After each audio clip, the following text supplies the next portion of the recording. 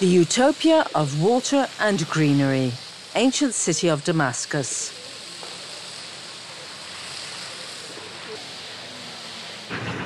This is the Hejaz Railway, which became known to many people after a failed ambush attempt led by T.E. Lawrence, also known as Lawrence of Arabia. The train is heading towards the sacred Islamic city of Damascus. The capital of Syria is widely known as the Pearl of the Orient.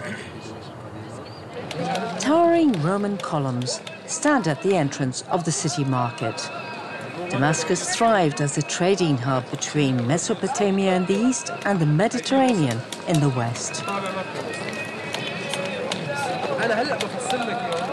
The town had its heyday in the 7th century, after it became the capital of the first Islamic dynasty.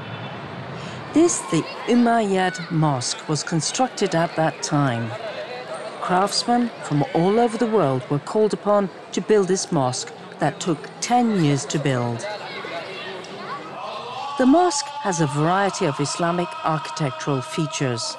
It has been revered as a sanctuary for over 1,300 years.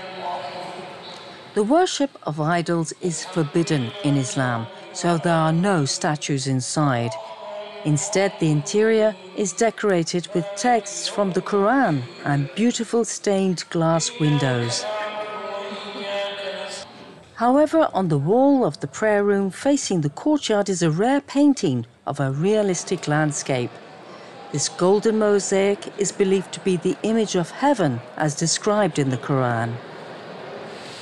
It was the abundant water supply that earned Damascus its reputation.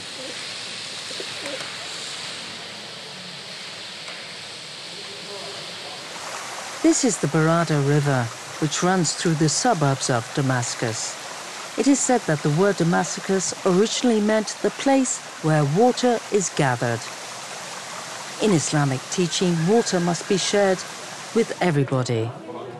According to teachings, if someone shares water, this act consoles the departed souls of one's loved ones. Water is a symbol of happiness and also a tool to strengthen faith.